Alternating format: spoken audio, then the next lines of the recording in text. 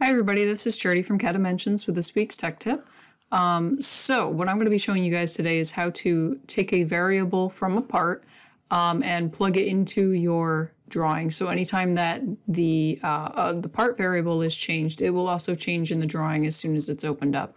So in this case, I'm going to be using the description. As you can see, it says dude. It could say anything that you want it to say, but in this case, I'm just having a little fun and saying dude.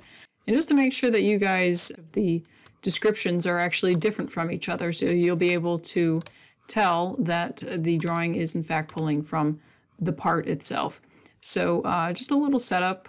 Basically all you need is to make sure that, I just opened up the part card by the way, is to make sure that the variable that you're going to be using is in fact in the part data card. In this case, we're going to be using description. As you can see, description is already listed here. These are pretty much default settings for any new variable. If I click on the variable button over here, it will bring up all of the custom properties. In this case, you'll see a lot, if you're using the default variable, you'll probably see a lot of different block attributes and things like that. In this case, in this scenario, the only thing that matters is the custom property here at the top. All you have to do is make sure that this block name is custom property, no space in between. That is very important. You can also just simply click it from the drop down.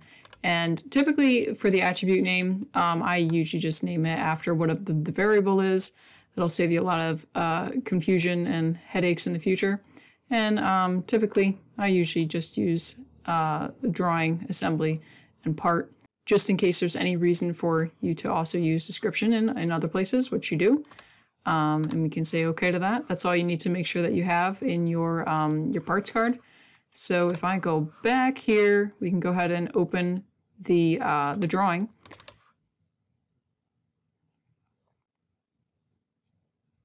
And I'll go ahead and check out the drawing. So it'll keep the changes that we're about to make. And now that we're inside the drawing, you can see I already have a few other items in here that are pulling from other areas of the data card.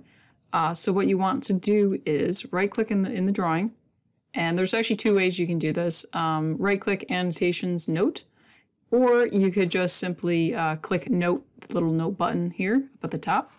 Either way, it'll bring you to the same little section here, and we can get, you'll see my cursor is now changed to a little field box.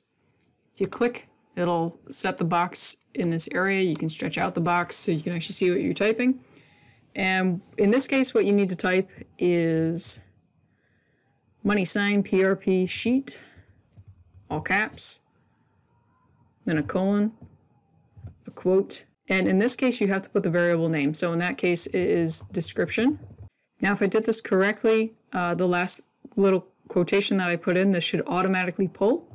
If it did not automatically pull the variable that you're expecting, it's either misspelled, something's not right in the card, or your variable setup is not correct. So as you can see, it automatically pulled this in here.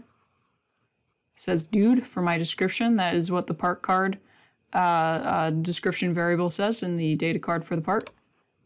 If I click off of it, then you can see lots of dudes.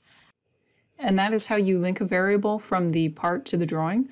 If you hover over it, you can even see the little PRP sheet description if you're ever confused about what formula you entered in there.